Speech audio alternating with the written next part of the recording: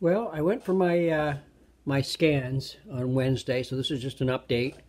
I'm going to describe what it's like to have a CAT scan and a bone scan. I've had them before. A lot of you have, but what if you've never had these and you're nervous? So I thought I'd describe what I went through, just so you feel more comfortable when you do have to go for these. For the CAT scan, they give you a bottle of it's an iodine type dye drink. You mix a little with in a bottle of water, and you drink that the night before. The next morning, you drink the next bottle an hour before your exam time. And for us, it's during my traveling trip, because we're an hour and something away from the hospital. And the last little bit of that they give you just when you're in there waiting, just before you go in. They'll mix it for you and have you drink it. A lot of the times, like with me, they inject you with dye. They put an IV in before you go in for the scan, and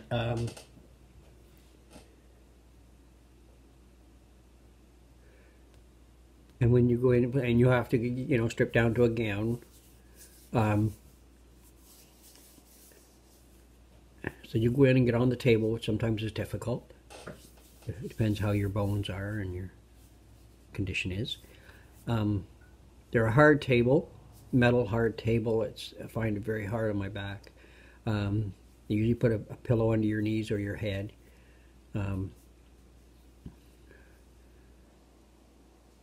And a couple hard things about this test. I mean, it's not painful at all. It's like you lay on this metal table and there's a big round, like a donut thing where you go through and in and back and out a couple times.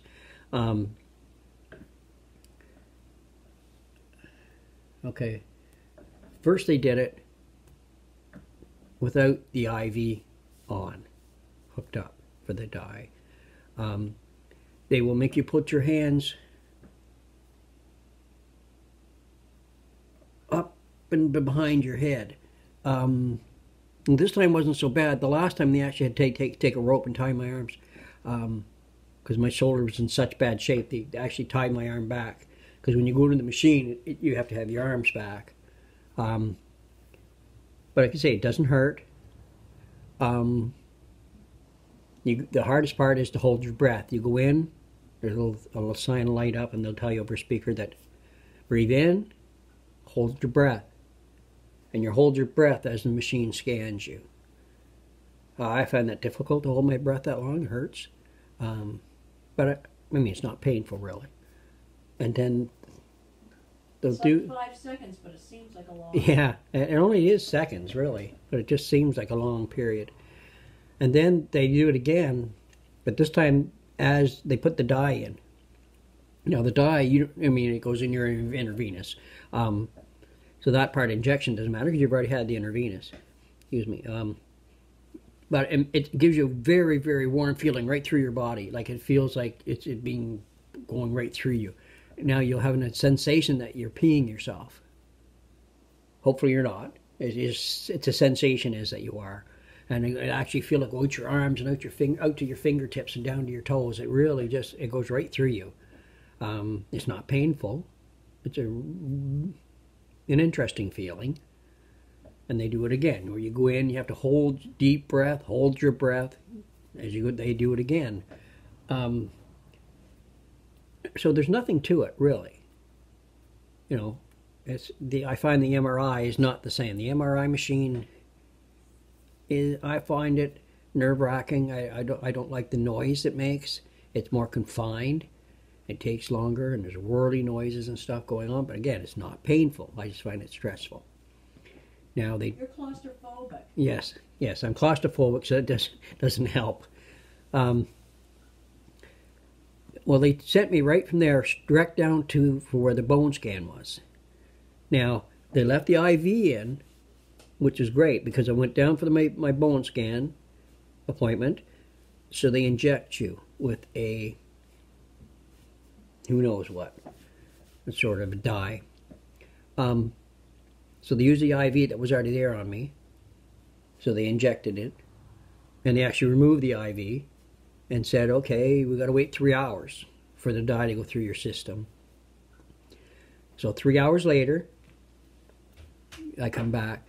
And now this scan, I got to leave my clothes on. So I just had to empty my pockets. Just make sure there's nothing in my pockets and stuff like that. And again, these metal hard tables, which I find very hard on my back. You get on first. I try to remember, they put little cushions under your arms. And they get you to turn your head to one side. And this, it's kind of like a monitor screen. I guess it's an X-ray screen. It's, you know, fairly big. And it comes up and it goes right, I mean, within an inch of your face. It doesn't hurt. She said it has sensors and won't hit you. But, so what I do with this test, I've had it a couple of times. The first time I left my eyes open. That time I just relax, close my eyes. You know, and I'd peek every so often. I'd see them, you know, how close the screen was. And that took, I think, I wrote it down. Check here. It took 3 minutes to do my neck and head. And then they come in and straighten up your head. And then they take these big, wide Velcro, I guess we'll call them straps. And they strap you in your arm so you can't move. When you're claustrophobic, it's kind of, doesn't hurt. But, so I'll keep my eyes closed and pray and think of other stuff. And now they do a frontal scan. I don't know if there's one underneath it also. And you can feel the little, I can feel the little bed shaking as it was slowly creeping ahead. So it goes down your body, like all the way down to the bottom. And it takes about 15 minutes. And then the next one is, it goes around you. And that takes another 15 minutes. Where the screen comes up close and then it goes like around your whole body. Comes around and goes back up the other side and goes down a little bit and does this all the way down your body. And that takes another 15 minutes. But again, no pain, you know, it's just lay there, relax, don't move. You don't want to move because it'll mess it up. So just stay still, relax. Not difficult at all. And getting off the table I found difficult. I actually had to get her to help me. So there you go. That's the scans right there. So they're, you know, not painful, you know, so you know, nothing to worry about, you know, in my opinion. The hardest part now is the waiting. Is, excuse me, I don't know if it's going to be 7 days, 10 days. I'll let you know how long it takes to hear back. And hopefully I'll hear back and to see how I'm doing. Okay, check my list here where we're at. Okay, now every so often I'll add these to my bottom of my videos. I'll answer comments or questions or just, you know, general information. Thanks for the comments. I've had some. It's great to get, you know, get some comments. I'd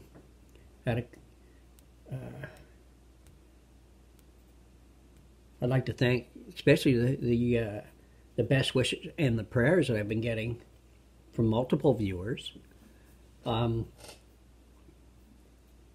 thanks to the fellow for the tip on Sprouts grocery store, where you can get the sugar-free cranberry juice and the pomegranate juice and the tart cherry, which I can't get here. We even tried an hour or something from here the other day when we were at the hospital to see if we could get it there. Not possible. Okay. just remember, you want to get the less or no sugar, because if you actually read the bottle on the pomegranate juice, there's as much sugar or more than in Pepsi. Maybe it's natural sugars or not, I don't know. I mean, it's sugar.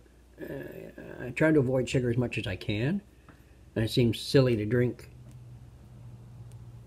juice that has that much sugar in it. No, we do take, we'll take Ivermectin or Chickapate or stuff like that, which is a pill form, which, you know, doesn't have the sugar. I also like to comment on the lycopenes. I think that's how we pronounce it.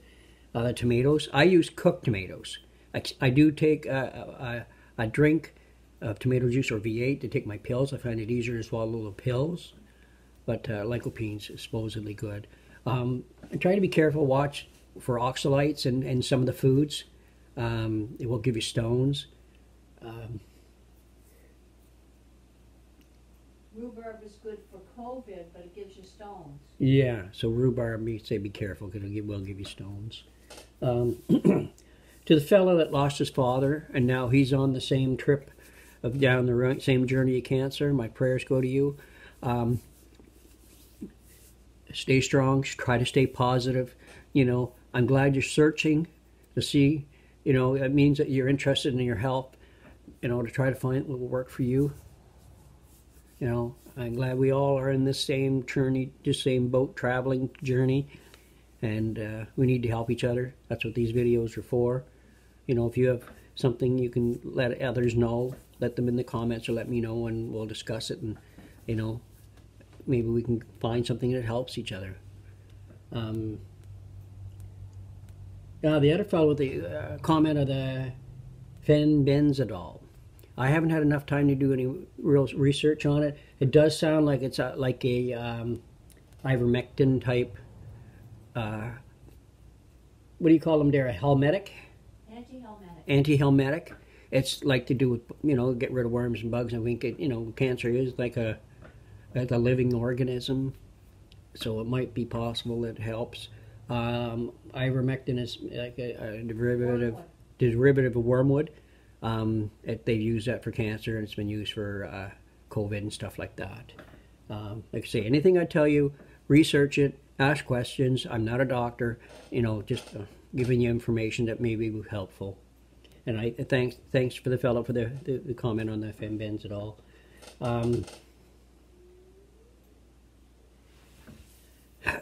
I do have a response for one of the comments I got, and I can see where I understand how you feel. Okay, why am I blessed to have cancer? Yes, I'm blessed to have cancer because it brought me closer to God. It's changed my lifestyle. I've focused on more important things in my life rather than making money and getting ahead in life. There's more to it.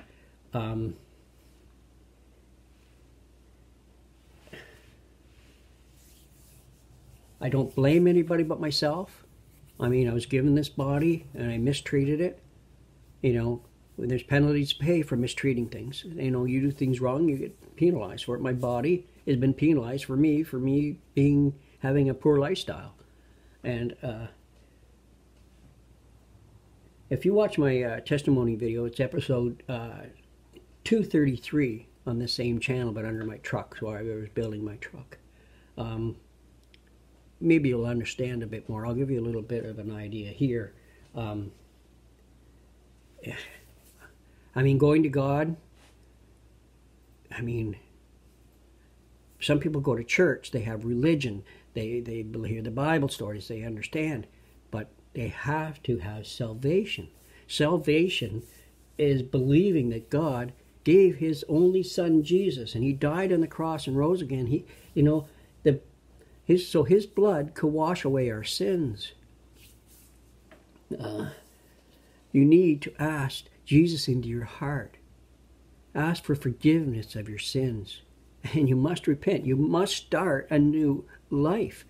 You know, I know we are sinners. We all are sinners until the day we die. We do our best. And we know once you started a new life, you've sinned and you go, oh my, I am sorry. You know, you realize your sins, you know you've sinned, and you ask for forgiveness right away, and you try not to be better. You try to be more like Jesus in your life. He has given me joy in my life. He's, you know, for no matter what he's thrown at me. No matter what life's thrown at you. Yeah, what life is thrown at me. He's given me the power, the energy, the strength, the love, the joy to deal with it. You know, I have asked God in the name of Jesus to heal me. And if he wants me healed, it will be. I have to trust him, and I do. I trust him with my life. He has a plan for me. I know that. I see it every day. I've seen it. I had for years. I look back and I see it was bring me to this. And you know, what else could I say? I mean, faith, trust in Jesus, faith in God.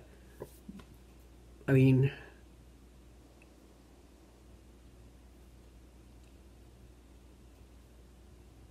I'm going to leave it at that. I will be putting up a new testimony. I've had still more things happening in my life. I see blessings every day. I mean, they are, some of them, tangible. So you can't say, you could never change my mind on how things are. You know, some people don't believe. I'm sorry, but I do believe. I don't, actually, I'm not sorry, I believe.